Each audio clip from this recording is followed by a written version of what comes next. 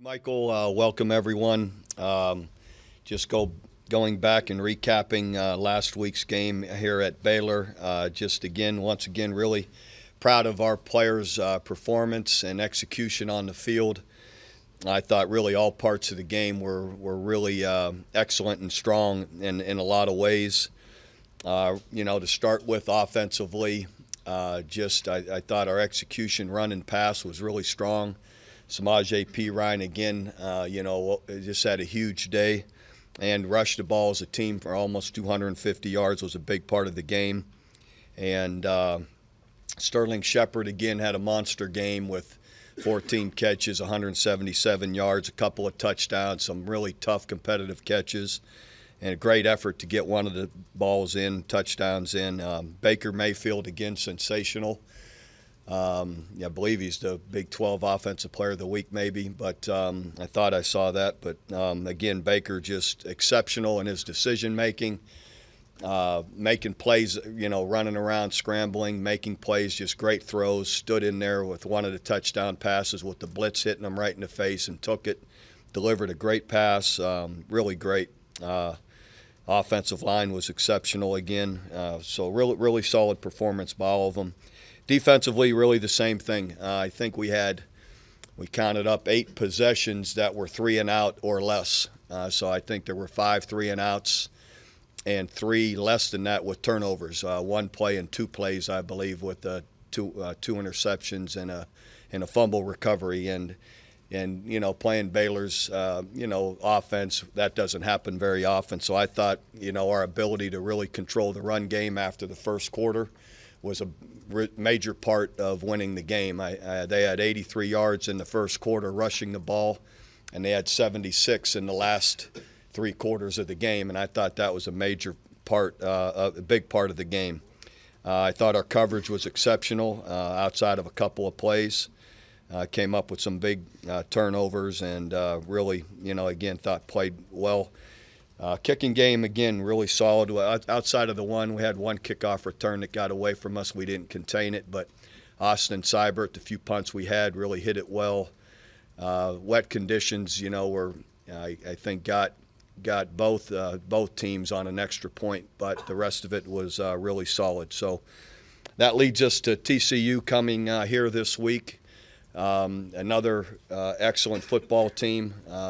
Again, has played really well and been a high-powered offense, as we've gone through the year. Gary and his staff always do a great job, and defensively, very disciplined, sound, good defensive team as well.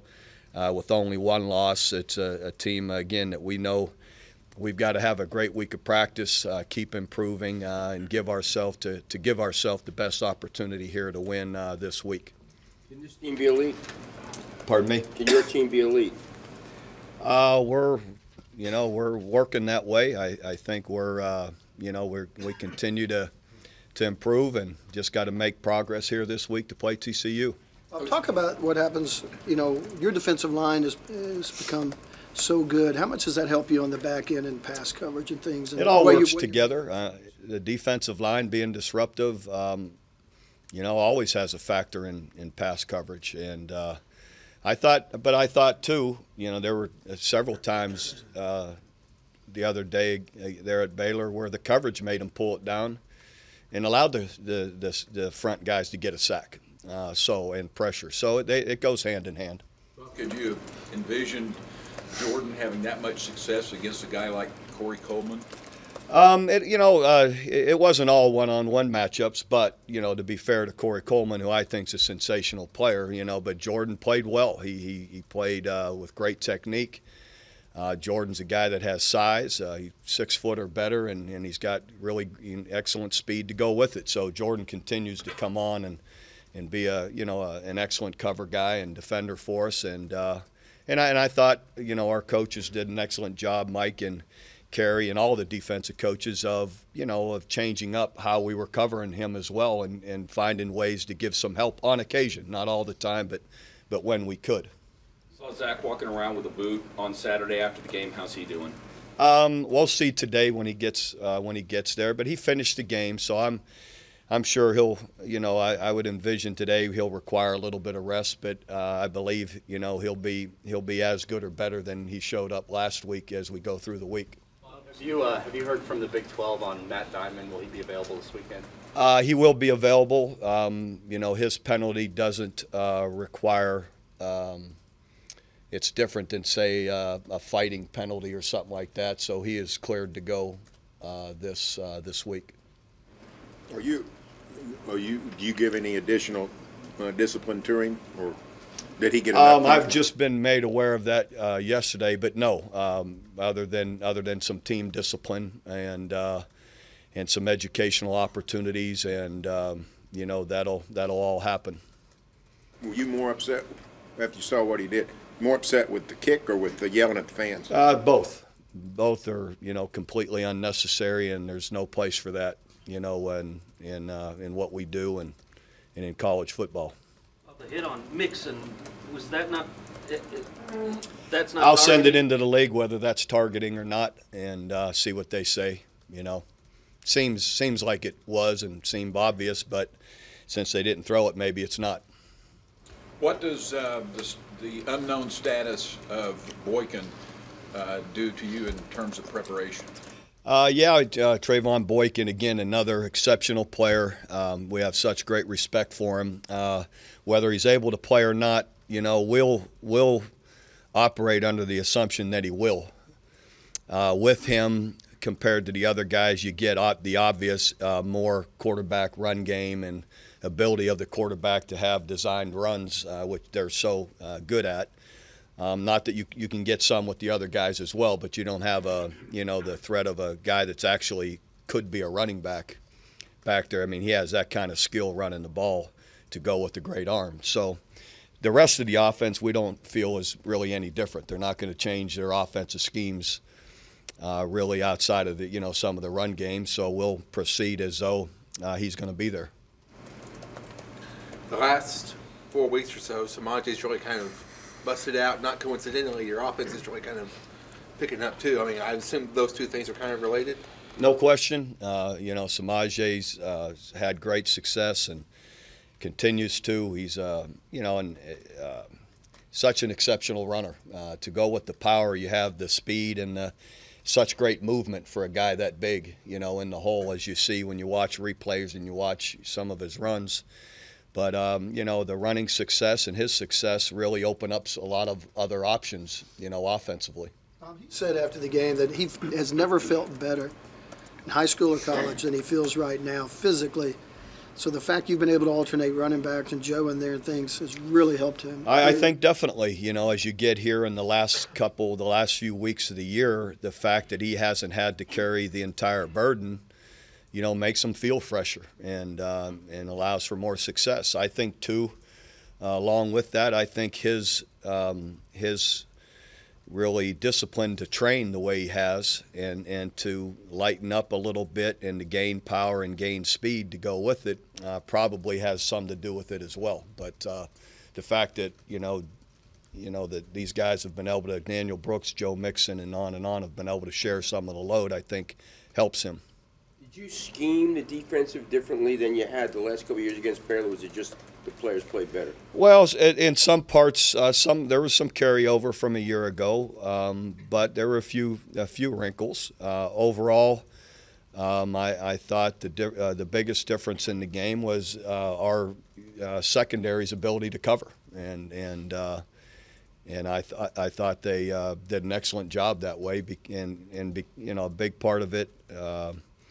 Was that, and those guys really technique-wise and challenged them and really played well. Sterling was saying that the biggest difference he sees in this team this year versus last year is how the guys attack practice just every day. I'm curious, is that something that's been a common trait of some of your better teams, is that they love practicing, they attack it? Yeah, probably, for sure. Your preparation through the week and making sure you're making improvement as you travel through the year. It's said a lot, and it's true. The better teams really do, and I feel like we have.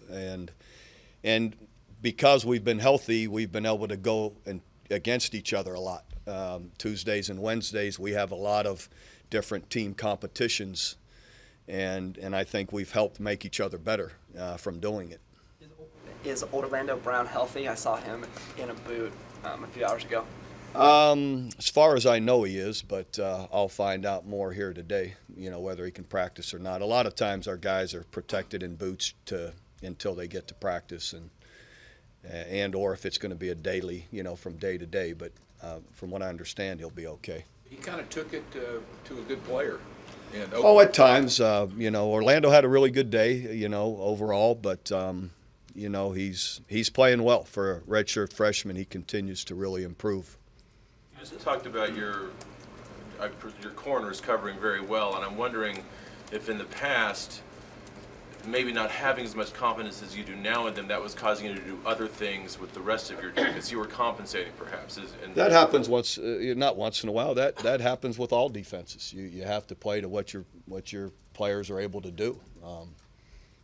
So that's a fair. And the way you're playing now is the way you draw it up. If you're good everywhere, or confident. Fair to say, yes, and that's helping. Mm-hmm.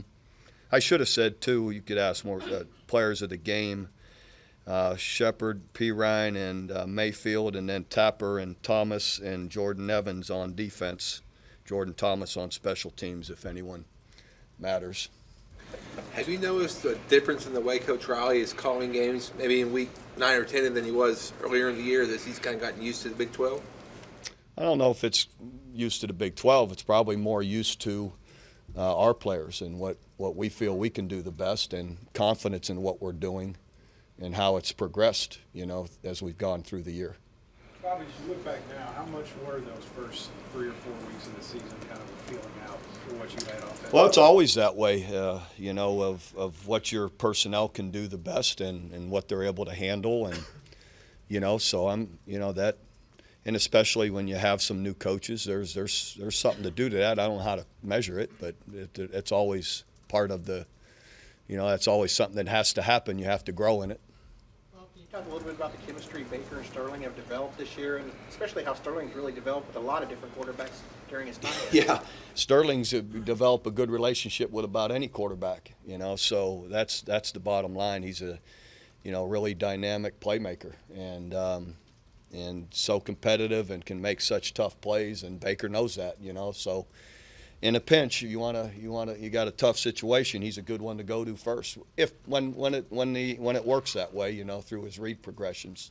Does anything Baker does now, did anything surprise you? Not really. You always have a chance in the play, and he can make something, he can create something, most of the time, and that's, again, once in a while he gets trapped and may take a sack, but you have to live with that because of he makes more plays doing that than he doesn't, Taking hits, because he seems to never want to slide. He'd rather run out of bounds if he can do that, but he'll take the hit if he can avoid, Yeah, you'd like him to avoid some of them for sure. Trying to talk him into that isn't the easiest thing to do, but, I'm sure he and Coach Riley have had some conversations about it, but you'd like to see him avoid some of them. Is throwing it away a similar challenge for him? Yeah, and understandably so, because what he's been able to create when he hasn't thrown it away and given up on the play. So, it's easy for us to sit there, all of us who aren't quarterbacks. He's in the heat of the moment, trying to create something. Giving up on the play is not in his nature. And so it's not the easiest thing to do sometimes. Would it be accurate to say for him to be who he is, you got to let him be on that high wire? Exactly. Talk about the good fortune. You've done a good job with new coaches and other things that you've done, but you have a guy walk on the program that just basically walks up, introduces himself, and now he's a possible Heisman Trophy winner. Yeah, it's exceptional, just his confidence to have come here in the first place.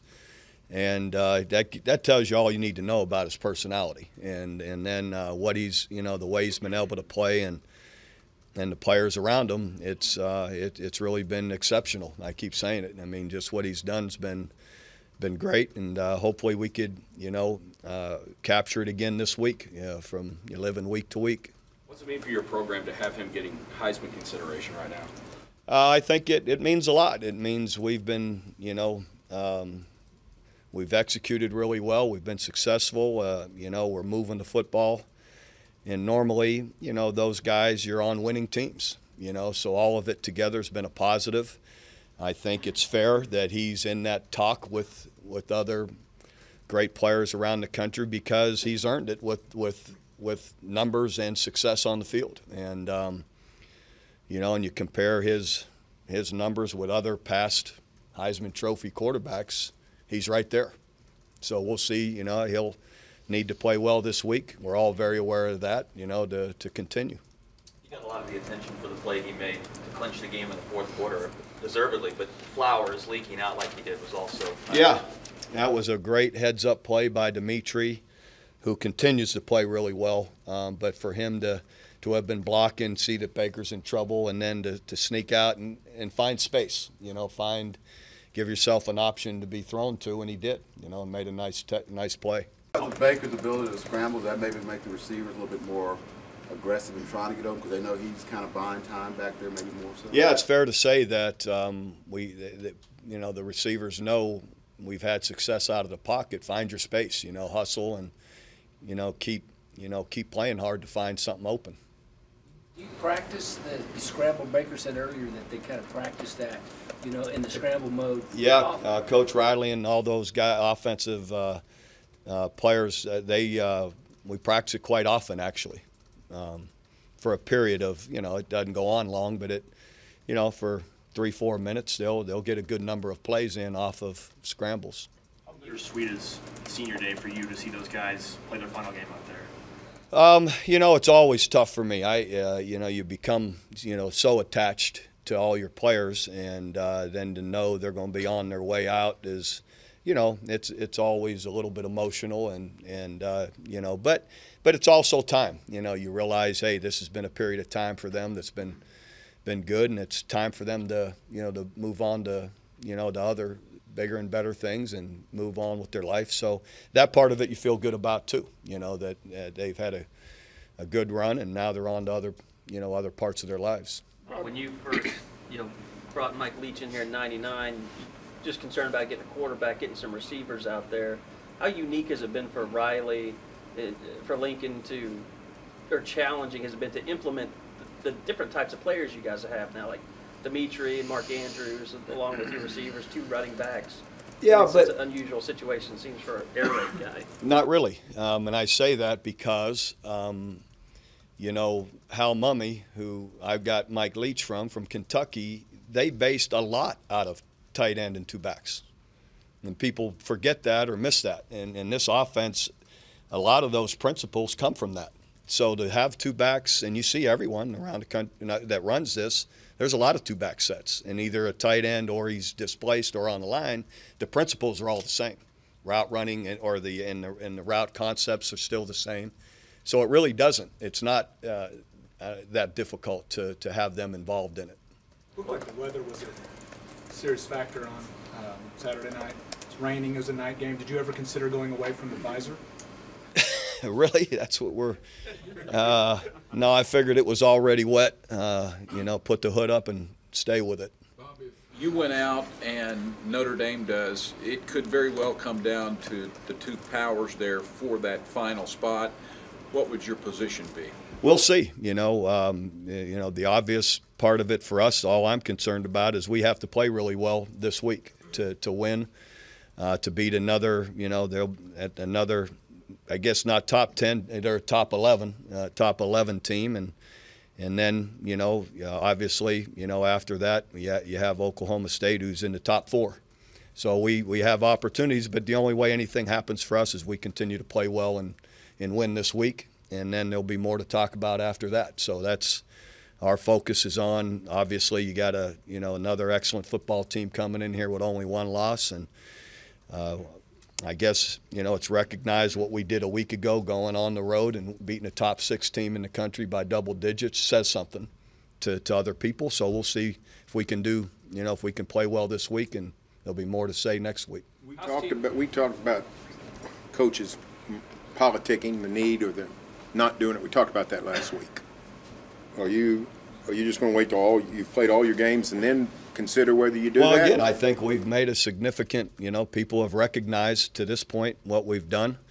And, when you go on the road to win, in the top 6 team, you go on the road to beat Tennessee. And, when that game's scheduled 10 years out, you don't know what kind of year they're going to have. So we've done all we can to play well and to put ourselves in a position to be one of the teams in the top 4, but we've got to win this week. And I think if we can continue to play well and if we can win this week, that'll be recognized as well, because now the quality of opponents and their record and people you've defeated will give you more of a boost. At least that's what they say they recognize, is the quality of your opponents.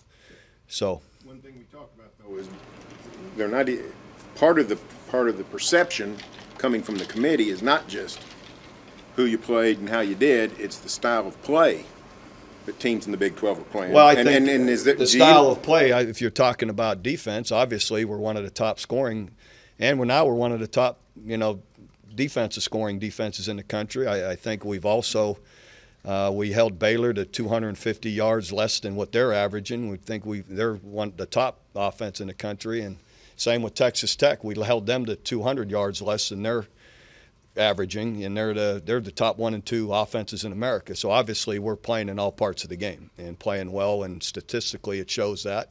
So hopefully, and then you look at our conference, I think the committee and all the reporters out there are recognizing that 4 of the top 11 in the country are in the Big 12. So obviously we're one of the better conferences as well. Do you think the people outside realize how good the quarterbacks are in the conference? What they don't realize is the quality of quarterbacks and the innovation on offense and the high tempo. We average more snaps, around these offenses because of the tempo. They average quite a few more snaps than all the other offenses out there in the country that are taking time at the line. So. But again, I have great confidence in the defense that we've played, and statistically, we've played as well defensively as anybody in any other. I mean, I'm not going to say here any other conference, but we've played really well to go with a high-powered offense and tempo. You actually moved up a couple spots in total defense after you played Baylor. That says a lot. To 21. I'm curious, did you feel like you had this thing figured out how to, I mean, you guys got killed about the way you played defense the last couple of years. Did you feel like you had it figured out, you just weren't able to execute what you needed to do in order to play this way? Yes.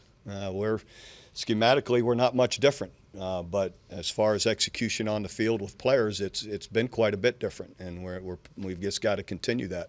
How much does that, I was asking Jordan Thomas about this, about how many, you had 5 3-and-outs against Baylor. I mean, he said he didn't think that'd be possible unless the offense was playing as well as they have. Well, again, it's our execution was there. We were strong up defending the run. That's where I told you that's where it begins. With them, and we were able to defend it well and get them in some predictable situations. And I also said playing them, a big part of it is your offense has to hold serve and keep them on the bench and score and or move the ball. And even when we didn't score, there was moving the ball. There was a lot of that. There was so we played together well as a team. It seems like, I mean, one of the big differences this year is your offense screws up, throws a pick, whatever, turnover, and the team goes and scores. They immediately kind of come back and they fight back pretty hard to score. Your offense does again. Yeah, they've responded really well that way and have been able to do that fairly often, for sure. You've been to Tennessee and Baylor, but how nice is it going to be to have the crowd back on your side from one of these big primetime games? It would be great. It'll be great to be here at home with our crowd's been clamoring for an evening game.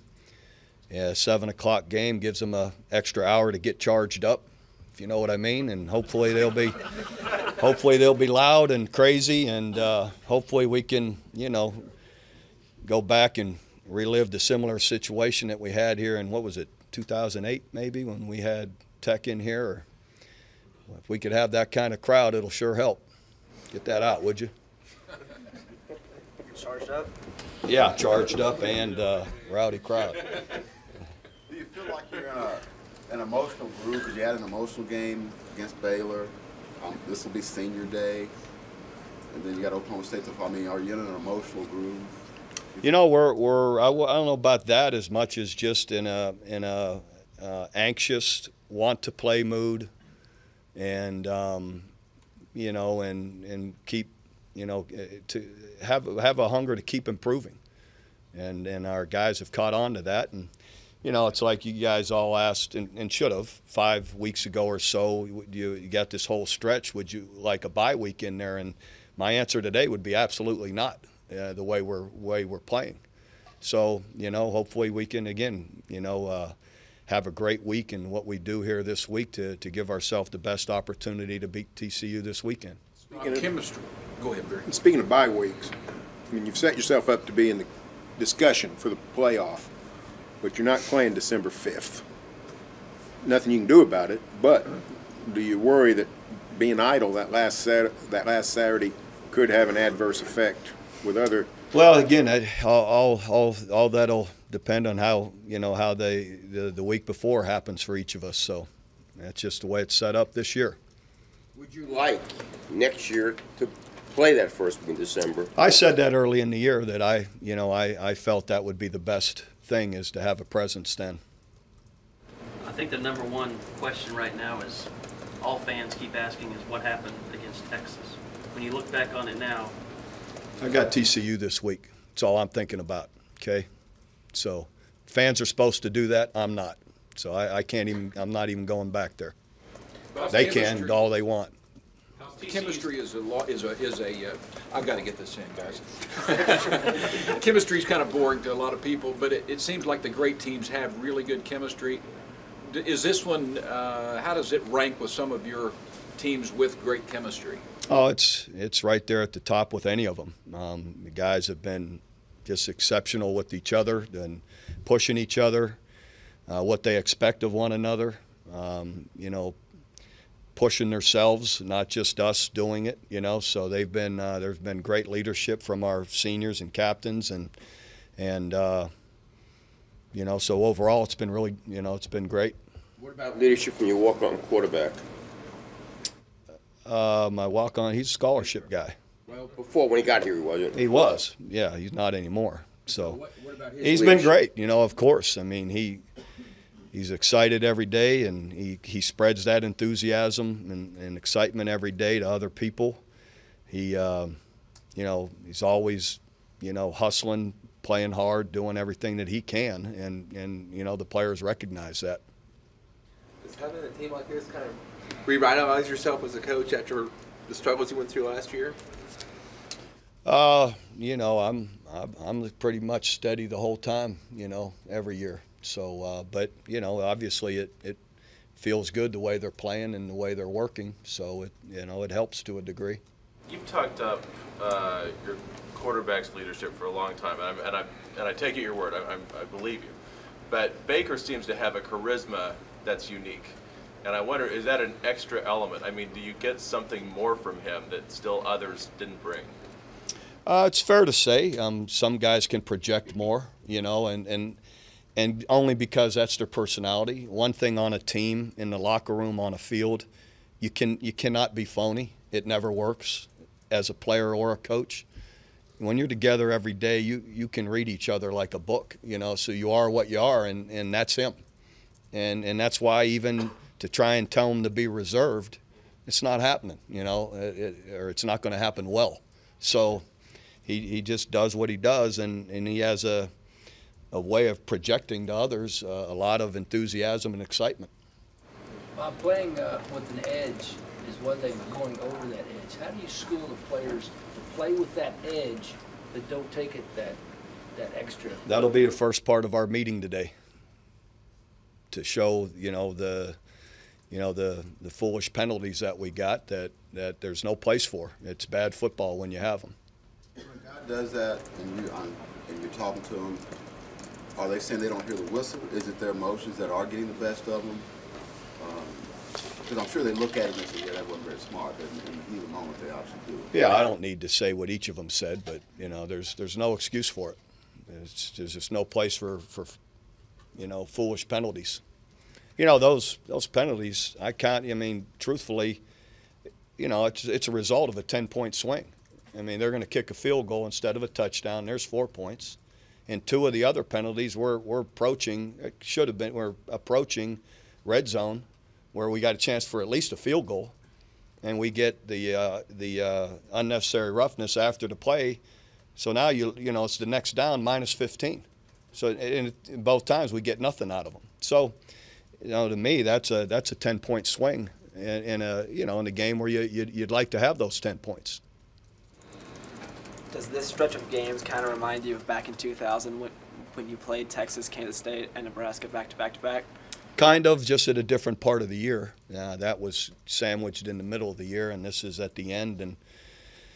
But I like the fact that, as happened at that time, you wanted to keep playing.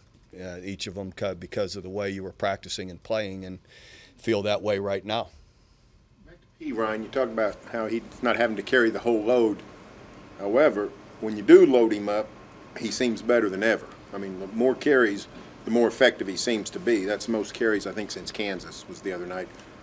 How do you have to weigh resting him, giving Mixon the ball, on how much do you also want to, on the other hand, say, feed the big guy?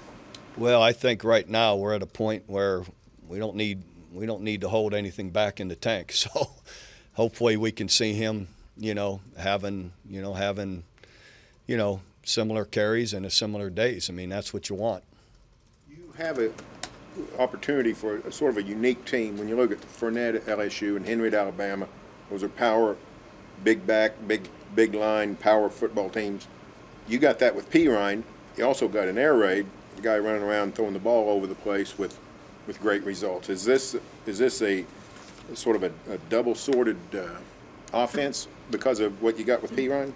Hopefully that's what we always want, is to be very, the ability to be great running it and throwing it. To me, those are the more difficult offenses to defend, and it's what we push for. To be great at both, and to be able to, depending on what people are trying to do to defend you, to be able to hurt them with one or the other.